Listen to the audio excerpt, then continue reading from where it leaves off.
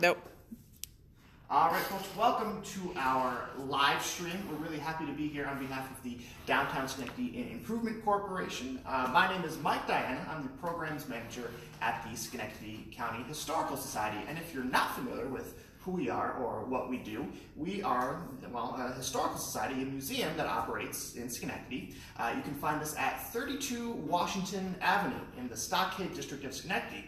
That's where we are right now. You can kind of think of this as our home base. We've been here since the 1950s. This is kind of like our headquarters, but since then we've actually acquired other properties that we're eager to show off. We have another historic property, the Brower House, which is about a block or two that way, again, in the historic Stockade District. And of course, we also have the Maybe Farm Historic Site just outside of town. A lot of people know us from there. You know, we have a lot of big events and festivals out there, so that's a pretty popular spot as well. Now, I just want to say before we get started that we were planning on doing a stockade tour today of this beautiful historic district outside, but given the weather, it's a little bit windy, it's a little bit wet, we figured that might not be the ideal conditions for a live stream, so we figured we're going to keep things inside today, but we still have a lot of really cool stuff to show off. And we're going to start here in our map gallery. This is where we have, well, several historic maps that we use to orient our understanding of Schenectady history. And there's a lot of history to understand. A lot of folks don't know this, but Schenectady as a town was first settled all the way back in 1661, making it one of the oldest cities in the state of New York, really in the entire country. Schenectady it's pretty old. And when you talk about Schenectady, how it was founded as a small little Dutch trading post. That is to say, the Dutch West India Company was still in control of what we call New York. Well, they called it the New Netherlands. And Schenectady was one of the last settlements that the Dutch settlers, well, created before the whole province was taken over by the English. So we're really on the far-flung reaches of European colonial society at the intersection of these Dutch and later English settlers on one hand, and then to the west, of course, we had another cultural world altogether. We had the Iroquois, or the Haudenosaunee people, living to the west of here, and a very vibrant trade is what linked these groups of people together and made the settlement of Schenectady not only possible, but, well, profitable as well. And if you want to understand that kind of colonial world, it's really instructive to take a look at this map right here. Now, this is the Romer map. It is the oldest map of Schenectady that at least has survived to the modern times. If there's an older one, no one really knows of it. This one dates to 1698, and you can see these 4 blocks of the stockade just as they were settled in 1661. Well, these streets have stayed in the same place ever since, and even until the modern day. You can see this would be Union Street, which stretches today all the way down to Albany. This here would be State Street, right, where the bridge would go over to Scotia here. Proctor's would be somewhere over here. And then, of course, we have Church Street, Ferry Street, and what we now call Washington here, and Front Street there. Now, these 4 blocks, so much history to explore within these 4 blocks. So we're only going to see a small portion of it today, but nevertheless. So when this map was created, Schenectady was actually recovering from an event that we're going to talk about more a little bit later, because this whole colonial period is very sharply divided between the period before 1690 and the period after 1690. And we'll talk about that in just a little bit. But before 1690, if you're trying to envision, I know we have kind of a rough schematic about what the town would look like.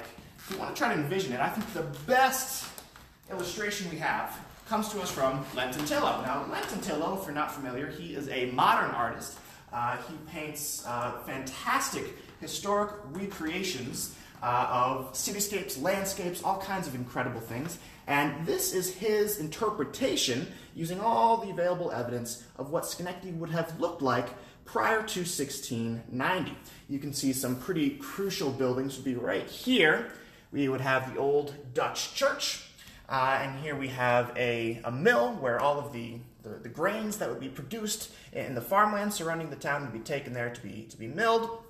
So you can see the kind of architecture, very, very classic colonial Dutch architecture with these steeply pitched roofs right there, all constructed out of H-frame timbers. That's something perhaps we'll have to talk about a little bit later. It's hard to get that from the outside, but that is just a little bit of what Schenectady would have looked like in its earliest colonial period.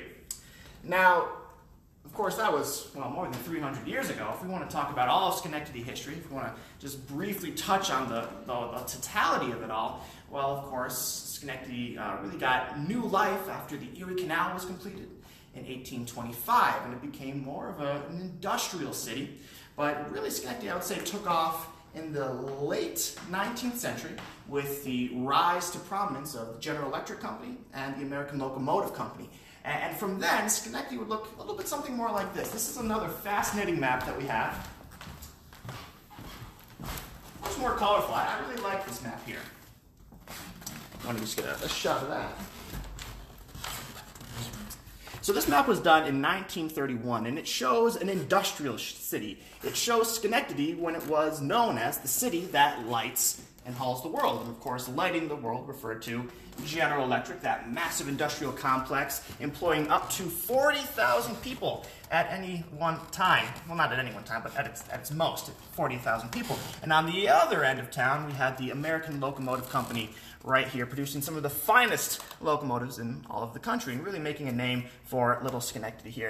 And this map, it really is, it's quite comical. There's a lot of cool little details in here. It's not really drawn to scale. It's more of a, I guess, a colloquial map of Schenectady. You can see all these kinds of little interesting anecdotes going on down here. Like we have down here in the corner, we have a father and son fishing, and the father is saying, "Hey, you forgot your fishing license." And the son is like, "Oh, hey, Dad, this map is made with artistic license." So you can just kind of see the kind of map that it is. It's a very interesting kind of,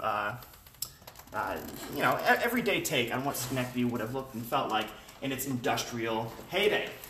Now, of course, the days of heavy industry were, well, they didn't last forever, right? In the kind of the 70s, the production at GE kind of fell off. In the 60s, the American Locomotive Company, unfortunately, was shuttered, and Schenectady kind of, well, it had to find a new identity for itself. And you might say we're kind of still in that process of kind of reorienting Schenectady's future. But that's perhaps a question, well, better left to another discussion altogether, because that's a whole nother, it's a whole nother ball of wax, isn't it? But I want to show you a few of the exhibits that we have that, well, when the virus is abated, you're welcome to come down and see. So we're going to go to our colonial exhibit, right? We're back where everything started. We're going to go this way.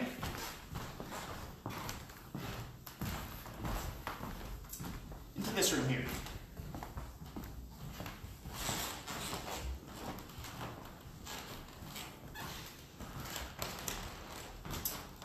So yes, this is our colonial Schenectady exhibit. There's a lot of very, very fascinating pieces here that get to the material culture of those earliest days. And as you can see, the material culture was, in many cases, quite simplistic, right? You could say this was very rugged frontier living in many respects. But that's not to say there was, no wealth to be had. In fact, you can see here some finer pieces, some delft tiles, some very beautiful plates there. A lot of wealth to be made in the fur trade that was going on at the time. And there's so much that we could talk about when it comes to this very dynamic period in Schenectady's history. But I do like to just show off a few little anecdotes. For instance, we have this gentleman right here. Now, this is Lawrence Vandervogen, and he's a very interesting character. You see, in 1690, we're going to talk more about this, I promise, there was an attack on Schenectady. There was a very violent incident known as the Schenectady Massacre, and really the whole town was devastated. A lot of people were killed in the massacre, and a lot of people were taken captive, including this gentleman right here. He was taken captive back to Canada. Where he was adopted into a tribe of Native Americans who were, well, living up in Canada. And he became so ingrained in this new home, this captive home that he was now a part of, well, he actually just started to adopt their mannerisms, their lifestyle. Years after the massacre, he was able to come back to Schenectady to, well, visit his old family and say, "Hey guys, I know that you haven't seen me since 1690, since that horrible attack. I just wanted to let you know that I'm okay, I'm doing fine, and I'm living up in Canada now." And, well, they of course wanted him to stay. They missed him very much. They wanted him to stay, but he had a new home. But his whole family, his Schenectady family, they wanted him to stay so bad that on the night before he was due to leave back for Canada, they snuck into his room. See, Lawrence at this point had adopted a native hairstyle with a long braid at the back of his head. That was kind of a symbol of his pride, his manhood, right? So his sister, in the middle of the night, snipped that braid off the back of his head. So that when he woke up in the morning, he felt completely embarrassed. He could not go back to Canada, to his Native American home in Canada, and face his new family. And so he resolved to stay in Schenectady until his hair grew back. Well, by the time that his hair grew back and he would have been presentable to his adopted family, well, he decided that he might as well just stay in Schenectady. So a lot of very interesting kind of changing cultural identities. It's a very common case in Schenectady that people lived somewhere between the European world and the Native American world. It was quite an interesting place. But there's only so much that we can see here in this format. I want to bring you over to this painting here. Let's see if we can get a good shot of this.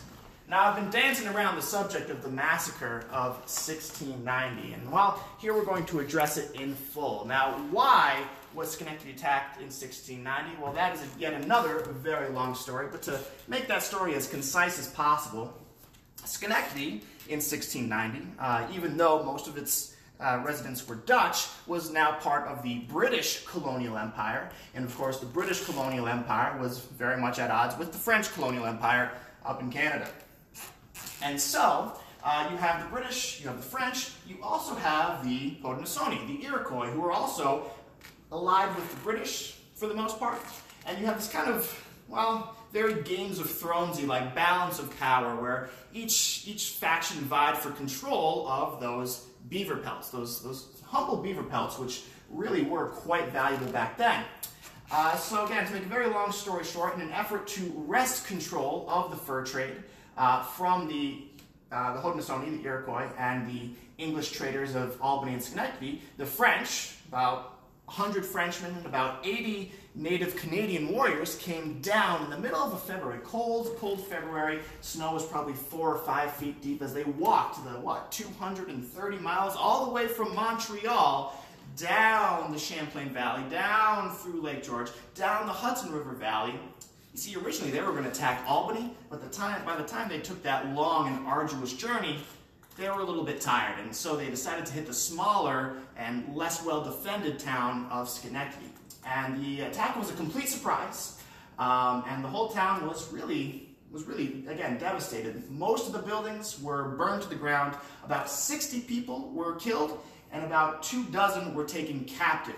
And now this painting, it's supposed to depict this event, right? It's supposed to be kind of a look on that fateful night in 1690, but you have to understand, this painting was done in 1835. It was done by one Samuel Sexton, who is kind of a well-known Schenectady artist, but he probably didn't have the best historical understanding of the event. You see, in this painting, you only see Native American warriors doing any attacking, and while there were Native Canadians present in that attacking force, there's none of the French attackers, who actually would have been the majority of the assailants that night. So this is very much an 1835 understanding of what happened in 1690, and I like to think that here in 2020 we can look back and all the evidence and take a more kind of balanced and nuanced approach to what that night would have actually looked like. So while it does capture the brutality, it doesn't really necessarily depict it in a fair way. It kind of lumps all the blame on the Native Americans and leaves the French out of it entirely. Now, I think we'll move on to our decorative arts exhibit, so if you want to follow me this way.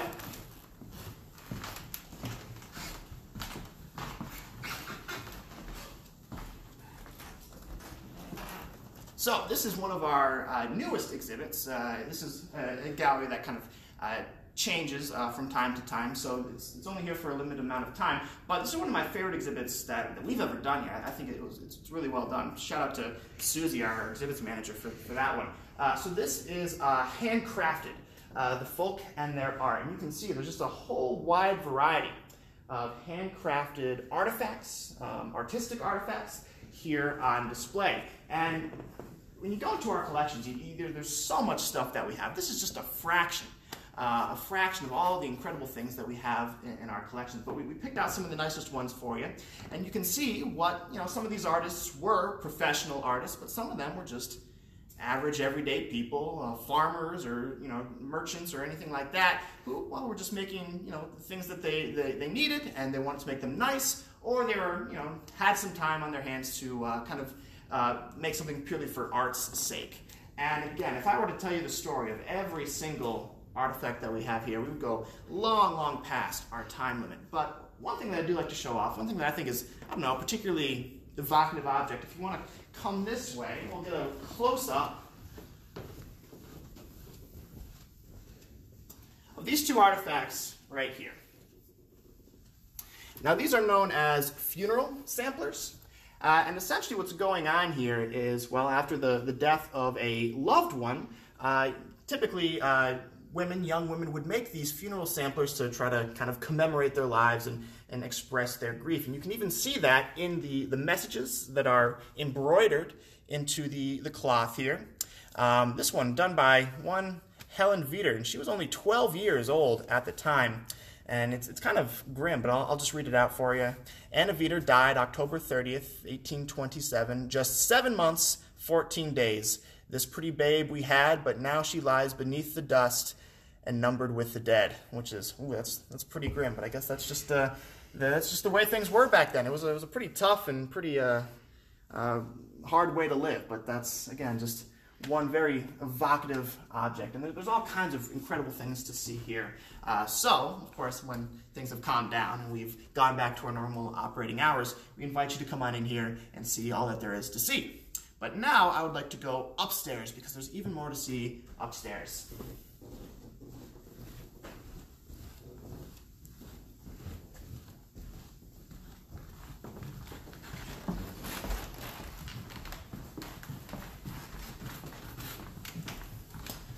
Go up here.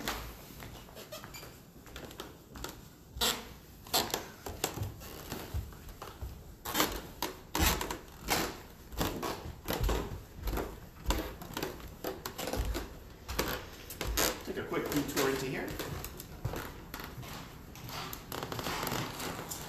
So yes, this is our Boomtown exhibit. This is the story of Schenectady in its industrial age, but it focuses not so much on the industry as the people who made that industry possible. That is to say, the waves of immigrants that came to Schenectady in the latter half of the 19th century.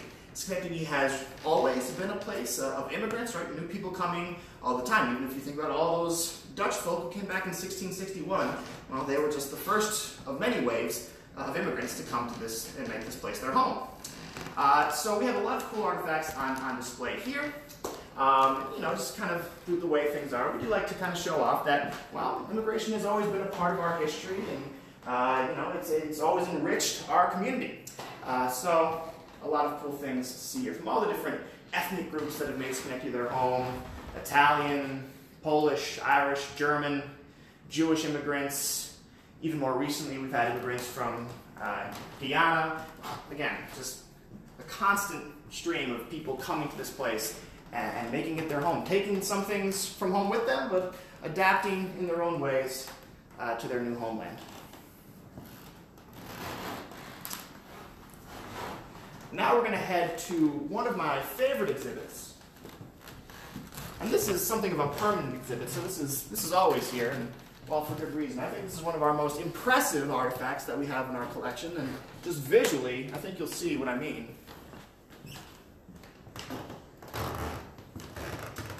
So this is the Yates dollhouse, and I'll stand by just for the sense of scale. I'm not the tallest person in the world, but you can see this is a pretty sizable dollhouse. Right? I don't know if any kids these days have dollhouses of quite this scale. We have a very beautiful side here in the front, but we also have another side over here. And if you think the outside is well detailed and well appointed, check out the inside. This whole structure has been very carefully crafted with very fine furnishings. I mean, geez, you look at some of that furniture, it's nicer than the furniture in my apartment. That might not be saying much, but nevertheless, it's true. Now, the story behind this dollhouse, well, it's a long one. This dollhouse was commissioned by one Joseph Yates. Now, Joseph Yates, well, he was the first mayor of Schenectady when Schenectady was incorporated as a city in 1798. He was its first mayor, and he was very, wealthy, well-to-do man. He was a lawyer. When he was not dabbling in politics, he was a lawyer. And so he used some of his vast resources to have this built. He didn't build it himself. He commissioned it to be built for his niece. So imagine getting that, as a birthday gift or perhaps a Christmas present. That must have been just incredible. Now, unfortunately, the niece didn't live very long. When she passed away, the dollhouse passed to this little girl right here.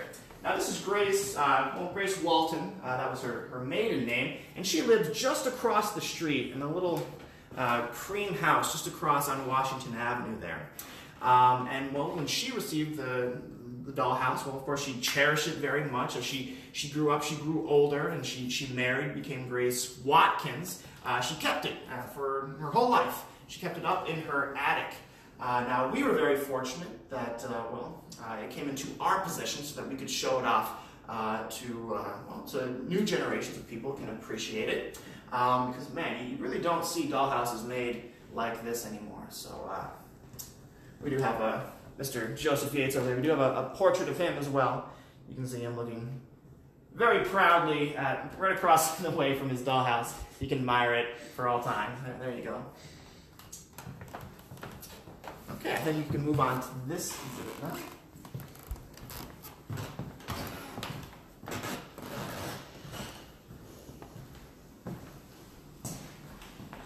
Okay, so this is another temporary exhibit. It kind of rotates out in this room, but this is, again, a very well done exhibit. This is Changing Downtown, and it really discusses the various physical changes that have come to Schenectady over the centuries, right? We've kind of talked about how long Schenectady has been here, how much change must have happened over those centuries, and this exhibit kind of details that a little bit more. So there's a lot to see here. We, of course, have this lovely piece right here, if you want to take a look here. So this was from the Mohawk Bank. It was commissioned in 1857. It's a copper building facade. It would go right up there on the top of the bank and kind of, serve to attract people. And let me tell you, moving this thing from storage to this location, that's a story in its own right. It's surprisingly heavy and yet also somehow flimsy. And you gotta balance it, and oh man, we had a real heck of a day that day moving this thing up here, up those stairs. That's something else. But another one of my favorite pieces is this guy right here. Just came back from a bit of an absence. This is Lopa. Lopa was a macaw, and he lived from 1907 all the way to 1936. So, a pretty old bird. I guess he was 29 years old when he died, if I've done my math correctly. And he was a popular fixture of the very popular Nicolaus restaurant. Now, a lot of you might know the Nicolaus restaurant. We do have an image of it right here. It was on the corner of Erie Boulevard and State Street. It was a German restaurant at a time when kind of German restaurants were a bit of a novelty in Schenectady. So, unfortunately, we have lost the Nicolaus building. It was recently torn down. There was a bit of a controversy about that, and I'm not really here to make a statement on that, but Lopa was kind of a fixture of that restaurant, and you can see he was taxidermied. He doesn't look that way naturally, trust me, folks.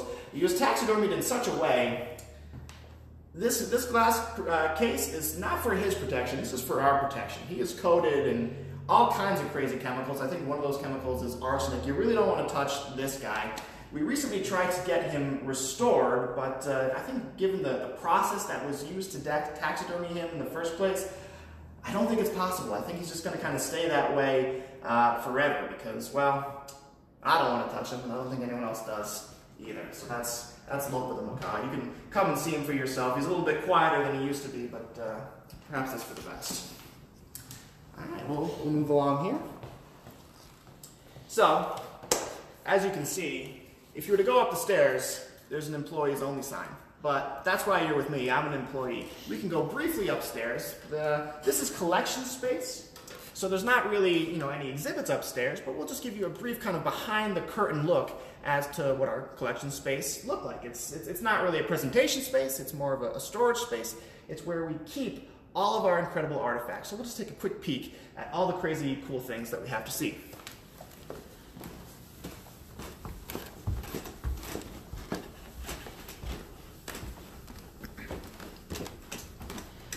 Don't tell Susie, our exhibits manager, that I took you up there. It's very secret. So,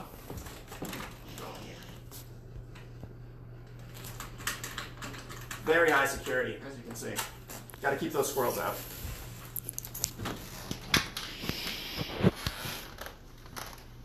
Oh, where's the light? Actually, no, there's the light.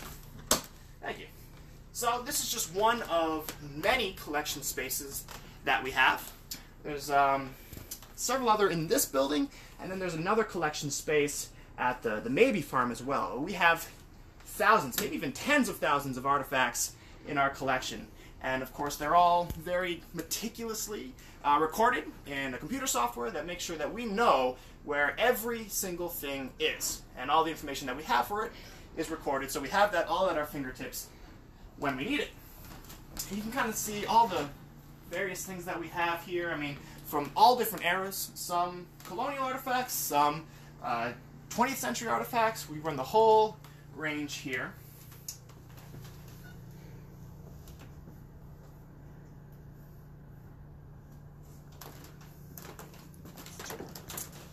So yeah, again, this is kind of a behind-the-scenes look. The only time you get to see cool stuff like this is, well, maybe if you're a volunteer or maybe on special tours, but we figured we'd do something special since so many of you guys are cooped up at home. We'll give you the behind-the-scenes tour. All right, well, we'll head back downstairs, I think. We might be running out of time here.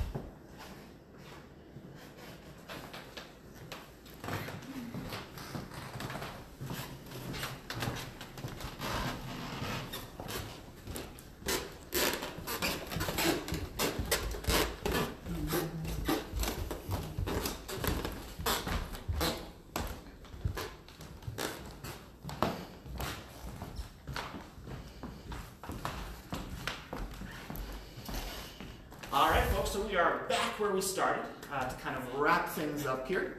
Again, I want to thank the Downtown Schenectady Improvement Corporation for inviting us to do this live stream, and we expect to do more of these with them in the near future, so keep an eye out for that.